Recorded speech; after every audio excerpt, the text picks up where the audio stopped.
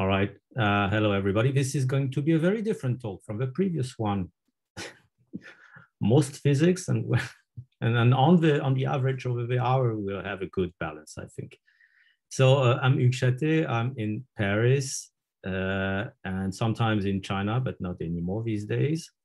And this is work that's been done actually in collaboration with some Chinese group, in particular the group of Hugues Chaté. Can you see my, let me get rid of, can you see my pointer? Yeah, I think so. Yes. Hugues Chaté here is, let me try to go to this fancy laser pointer. Okay. Is a professor now in Shanghai, Jiao Tong University. He Li was, at the time of this work, he's finishing a student, and now he's still a postdoc there because of COVID. And Xiaqing Shi is one of my main collaborators these days from nearby Suzhou University in China, doing the modeling with me. So this will be presenting an experiment done obviously on living matter. And we treat this from a theorist modeling viewpoint. And my whole point here will be to convince you that you can build a very simple model incorporating only physical interactions that will account for this space-time dynamics that you see in the background now, occurring in very dense suspensions of bacteria. Okay. And before I get to this, really, is a slide that is a sort of a personal view on what is now called active matter. So active matter, if you don't know the term, refers to all systems which spend energy to produce work or motion at the level of individual units at the micro level. Okay, and we're interested, I'm interested in the collective properties that are emerging from this. And ideally, you would go step by step from experiments here all the way to microscopic, which is particle-based models. If you have units, you want to model them at some directly maybe, and then build up continuous theories, which usually involves passing through kinetic theories, and then hydrodynamic theories, which are PDEs for the important slow varying long wavelength fields in the system. And if you do this on this side of a path here where you do incorporate fluctuations all the way, you may be able in a final step to do normalization group studies. So that's like a theorist dream. My point here is that what you hear a lot in terms of modeling these space-time complicated active matter systems is a lot of hydrodynamic theories, usually the deterministic version. So coupled PDEs representing the density field, the velocity field, things like that, or microscopic models. And the connection to experiments is usually weak, I would say. So what I want to show you today is that you can actually do at least this first step very convincingly quantitatively, okay, which is not so often that it happens. All right, so, and for the other steps, well, it will be for other talks. But, okay, so it's about active nematics, and I checked a whole series of seminars that have been given here, and you didn't have any on active nematics so far, if I'm not mistaken. This has become a very fashionable subtopic of active matter. And what do we mean by that? Usually we have in mind at least elongated particles, which are very, very dense, most of the time in 2D. And when they're dense in 2D, they align. They have no head or tail, or in principle, and they form locally. This alignment gives you a nematic director, a nematic orientation, so you don't know whether it's, whether here you don't know whether it's up and down, but it's clearly aligned. These things are microtubules bundled together. Okay, so we have an orientation field here in 2D, a nematic field that, if you have a disorder in your system, in your orientation, that is bound to have so-called topological defects, where you see here that the nematic orientation goes like this, then like this, then like this, and at the central point, it's actually ill-defined.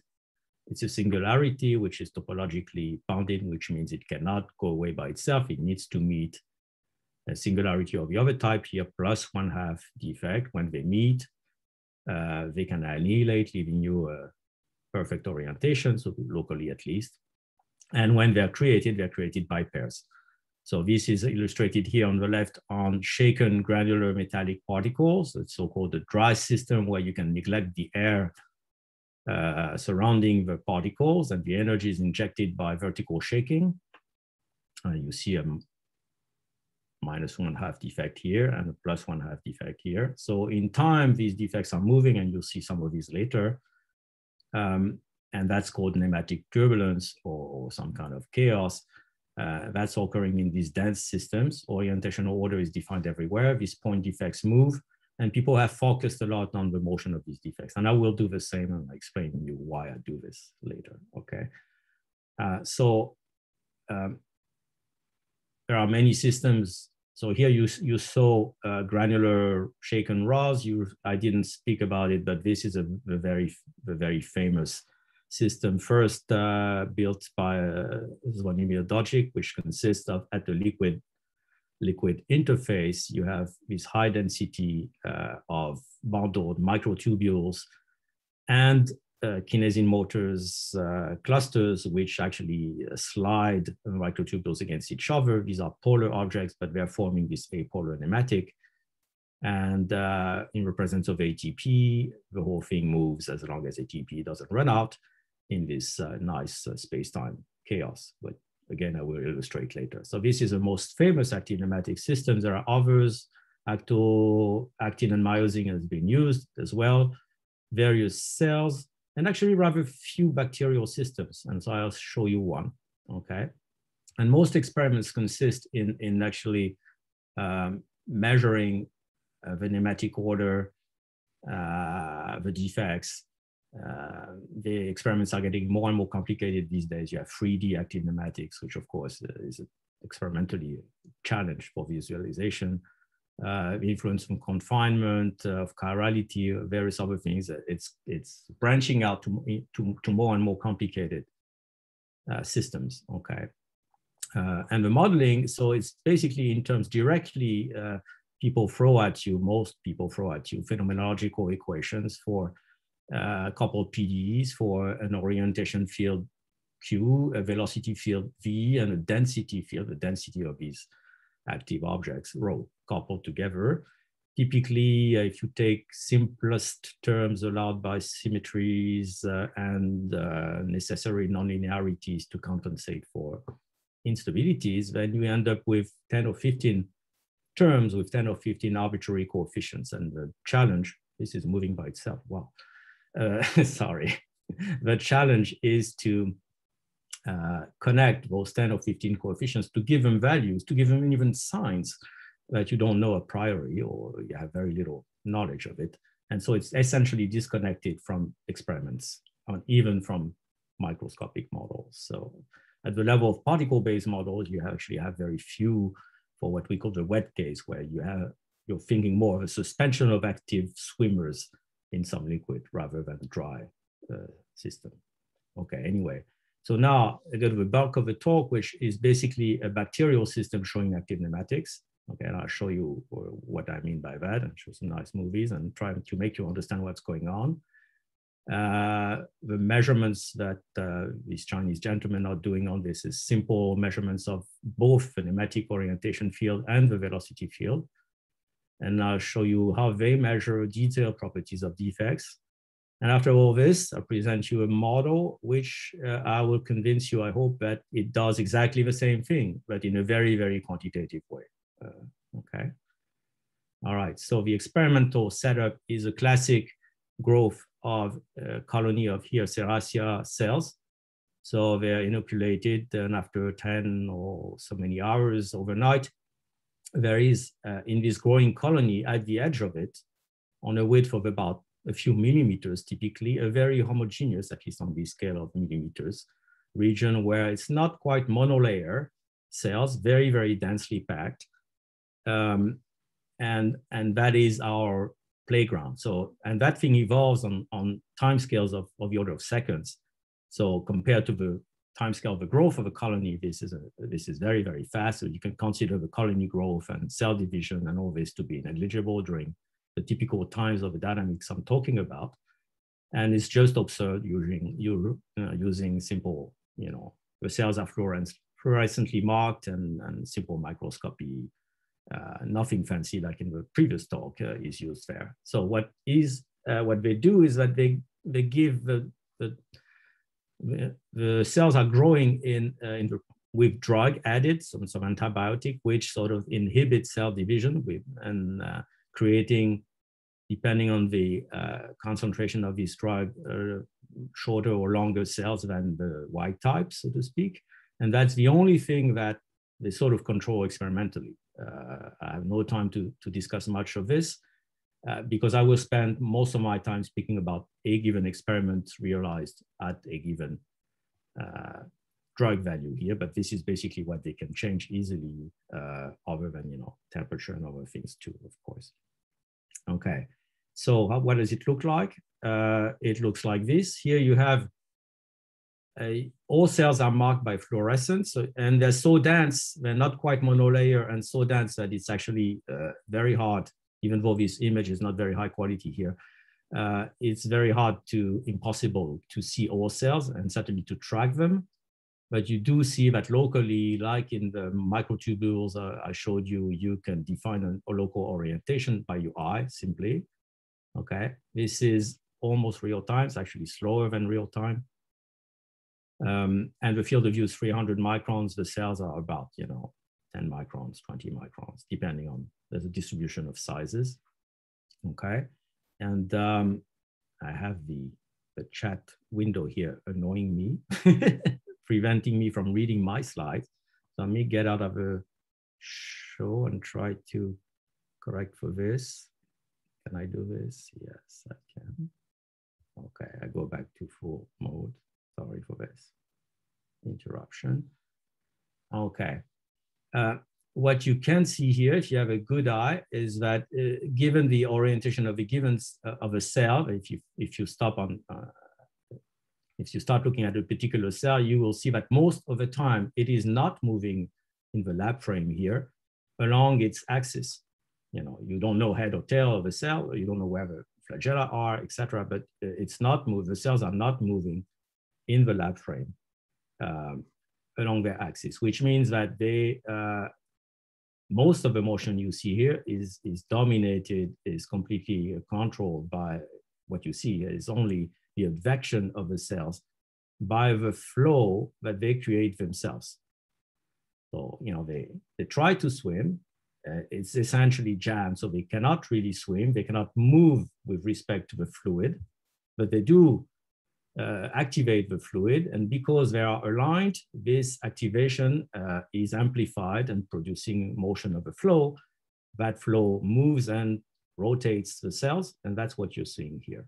Another way of saying the same thing is to look at more or less the same movie where only a fraction of the cells have been marked now. So you can see what a given cell is doing. Some of them are moving very fast along their axis, sometimes because they suddenly have space in front of them, but most of them are not moving along their axis. Okay, that will be important in the modeling part later. But really, so what do these Chinese friends do? They, from these sort of movies, a little bit of processing, a little bit of coarse graining, etc., they are able to extract local orientation everywhere in space and time. And that's coded here by, you construct basically a tensor based on the derivatives of this image, of this grayscale image, from which you extract eigenvectors, and you can go from there to not only in orientation, but its intensity also locally. So that's what you see in these colored rods. They are colored by their orientation. From this orientational field, nematic field, you can locate the defects, and these are marked here by these red and blue things. The red ones are the plus ones with their orientation. The blue ones are these triangular symbols here. Okay, here's another sketch of what is a plus defect. If you go around the core, the nematic orientation will turn only 1/2 turn, whereas you have turned one circle, and around the -1, the nematic orientation will turn -1 circle. So that's +1/2 and -1/2 defects. That's what they're called. And these are, again, robust quantities in space-time. They cannot disappear by themselves. And if you look at the movie, they don't disappear by themselves. They only disappear by meeting another opposite sign defect, and they are created by pairs as expected. Okay. They, from the same movies, using usual PIV techniques from pixel image velocimetry, you can actually extract the velocity field. And now the arrows are, the little rods are arrows. They have a sign and they have an amplitude, and they're colored by their orientation. That's basically the velocity field. Of course, all these measurements involve some coarse graining, and the coarse graining is done on a scale which is, you know, smaller than the cell length and larger than the cell width. Okay, so now the experiments give you these space-time fields, orientation and velocity, and from this we can try to proceed measuring various quantities of interest. Okay, so this is very similar to other systems of active nematics, in particular to the Dogic system, you know, in which the microtubules do not swim; they actually form a fluid that is moving and rotating. Okay, so here the main effect of having more drug in the system, having longer cells, is that everything gets zoomed out. I mean, you have at low drug levels, you have short correlation lengths and many defects. At higher drug level, you have longer correlation lengths and fewer defects. In fact, you can measure these things. You can measure correlation length, 2-point correlation. So in space on the x-axis, and these correlations here on the y-axis, normalized to be 1 at 0. You cut at some arbitrary level here to define a correlation length. Using this defined correlation length, you can rescale reasonably well all experiments worked out at various drug levels, colored by the drug level is in the color here, and you can do this on the velocity, on the nematic field here. You can do this on the velocity field here, and both can be rescaled. So here you have a correlation length for the velocity field, a correlation length for the nematic field. You can do correlation times of the nematic field, correlation times of the nematic field. You can also do from defects typical interdistance between defects that defines you another correlation length. All of these correlation lengths are 1-to-1. So are all experiments here. Here you have the velocity correlation length and the nematic correlation length on the y-axis, and they go on 1-to-1 with a, you know, of course, given that they are more or less of the same order, always. And the third length that you would like to define related to typical defect interdistance is also 1-to-1 with the others. So basically you have one length scale in the system, and your main control knob experimentally tunes this length scale more or less systematically. There's lots of variations, of course. Now, this is very rough log, you know, characterization of what's going on, and I want to focus on the defects. Not so much because I believe this system can be described as a gas of defects, which is probably not the case for this system, but because defects are useful markers of this chaotic dynamics. You know, my experiments provides me with chaotic dynamics. I want to build a model that accounts faithfully for it, and that's all I have. I have this space-time chaos. And so the defects are interesting because they are special points, and they force the field to visit the orientational field to visit 0, because the field is not defined at the defect core. That's useful from the modeling viewpoint, as I will argue in the following. Okay, so what do we do on these defects? So we measure them not right after their birth and not just before they die. So, you know, these are, depending on how much space-time you have, you get more or less data. And we measure various things. On the first column, you have the G of R function, which typically gives you a typical correlation between defects of the same type here, 2 + 1/2 defects on the top. And you see the G of R is basically flat, except for this thing here, which gives you a basic length scale for defect core. Same thing happens for minus defects. But when you have a plus and a minus, you have this bump here, which means that you have some interactions between them at this distance also. That's not so important for this talk. On this column, you have defect velocities. You have a defect, the speed. You have a speed of a plus defect in the lab frame. So that's what the speed of the red symbols that you saw on the orientational field movie. And you see that it is distributed.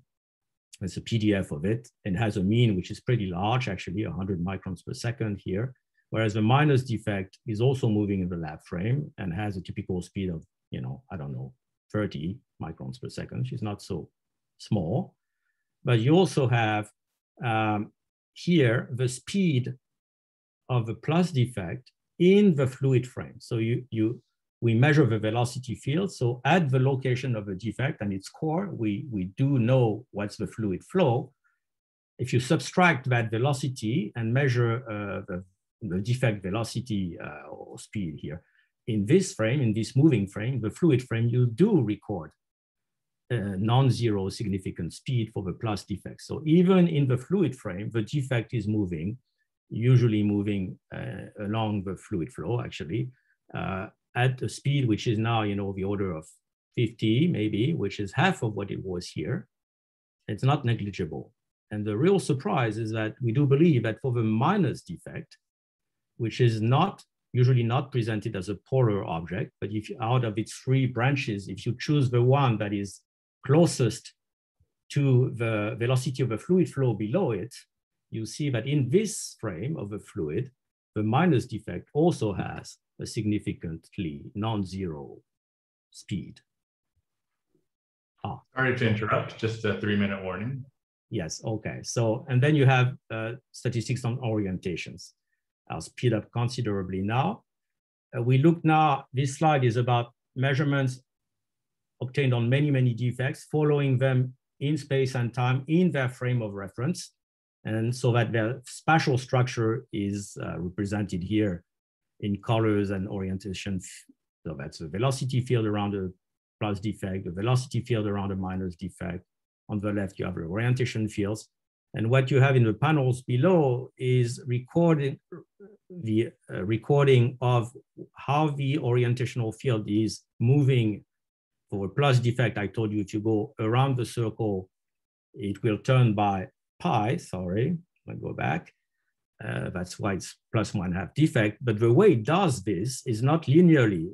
If I go around the defect core regularly here, the angular orientation of the nematic field is not going to turn linearly with this reference circle that I'm drawing here. What you see here is, for example, the deviation from the linear variation of the defect director as you move around the defect. And this is a signature of important quantities in the theory of continuous theory of nematics. I don't have time to go into this. You can do this for a plus defect or a minus defect. For the velocity field, you can also do things like that. And these are very, very fine properties of a structure, spatial structure of defects, okay? Now, the modeling very fast. These are objects evolving in a Stokes fluid. You can neglect inertia, as most of you probably know. This is a Stokes equation, which is forced by the nematic field here, Q. Okay, this has 3 parameters here. 2 of them are independent, plus an incompressibility condition that I have here. But 2 independent parameters, an effective driving strength, an effective hydrodynamic screening length here. Okay, what do we do first? We have an experimental Q field, orientation field. At the same time, we can have an orientation field and a velocity field. We take the experimental Q field, okay? We solve, given this Q field, we solve for the velocity field satisfying the Stokes equation. We find the V field. So that's an experimental, this is a velocity field deducted from the Q field. And we compare this field to the experimentally measured velocity field. So we have one which is deducted from the Q field. We compare to the experimentally measured velocity field, okay? And we tune these 2 parameters, 2 independent parameters that I flashed at you so that the matching is optimal. And there is a one and unique point where the matching is optimal. Whether you do this on a single time or over time, it's always true. And so these are optimal parameters, which we deem to be representing how the Stokes fluid is excited and screened. There's friction in the system. Then we propose this model, which is an effective model describing effective alignment on the scale of cell length, say. So this is a term for, these are particles now, which are embedded in this Stokes fluid. They move because they're advected by the fluid. They don't move by themselves in the fluid frame because, as I told you, they cannot do it. There's a bit of repulsion between particles. That's not so important. And the orientation of these particles, they carry a nematic degree of freedom. They align with their neighbors, again, on a scale corresponding to cell length. And they are rotated by vorticity and strain like they should do in a fluid. Okay, and there's a bit of noise about it. And that's the fluid part you just showed before. Okay, excited by this Q field here. So now this model has, if you take reasonable parameter values, it does more or less the right thing. You can do it on very, very large scales. You can have the same number of particles that you have in cells in your field of view, at least easily. But the problem is that we have now 6 new parameters in addition to the fluid ones, and we would like to find a way to determine these 6 parameters from data. So I'm going to skip that part. It's not so hard. We did it in a sort of very pedestrian manner, but it works. And at the end, for every experiment we can look at, we have a single optimal set of parameters, which does the job of matching. We do this by matching essentially three of the global quantities I showed you before, the mean speed of plus and minus defects, and I'm not even remembering what else, the correlation length, one correlation length, okay? So we find these optimal parameters by matching 3 global quantities, and all the others actually match. So here, I didn't tell you, but you have blue and green curves, blue and red curves, sorry.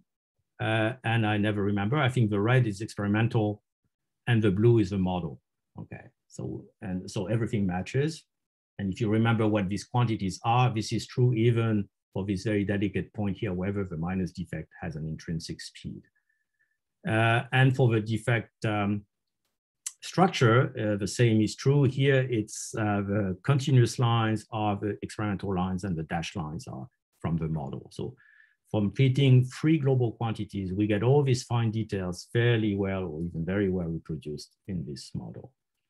Okay, it's a summary here. We can find easily active nematics in bacteria. In fact, as long as you have dense suspensions with long enough cells, they will, and they're trying to swim, they're not dead, of course, you'll get some active nematics. Here, by measuring things, both velocity and orientation, we get interesting features for what the defects are doing and things like that. We can do quantitative modeling, okay? And it's not just for the theorist's satisfaction. I'm very happy of this matching here, that's good for me, but now you can translate what you can control in experiments to paths in the parameter space of this model, okay, and see what does what, and interpret what you do experimentally in terms of these mechanistic interactions and what they mean, etc. The next step, of course, which we are doing, is to derive hydrodynamic equations from this particular particle in a fluid model, okay? And this is bound to give the usual terms, but maybe some others. And certainly we will have connection between the hydrodynamic level theories, continuous theories, and the microscopic level parameters, which have been, quantified, linked themselves to the experimental control knobs. So when we do this, when we finish this, we have all the way a connection from the experiments to the many transport coefficients of the hydrodynamic theories that we have here. Okay, I stop here. If you want to read about this, this has been published actually 2 years ago, and you can read this very nice paper. Thank you.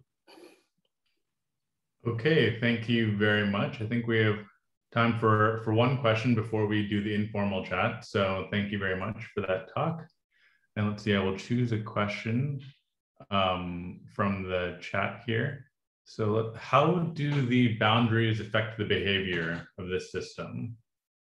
Well, for the experiment, what you have seen here is a 300 micron field of view out of something that happens over minimum of 1 millimeter, often 2 or 3 millimeters. So we like to think that the boundaries do not matter for the experimental data. This field of view of 300 micrometers is a good compromise between for extracting safely the velocity and orientation fields. We could have a larger field of view, but then, so now for the model, what we do is that we actually run a much larger system, and we also look at part of it.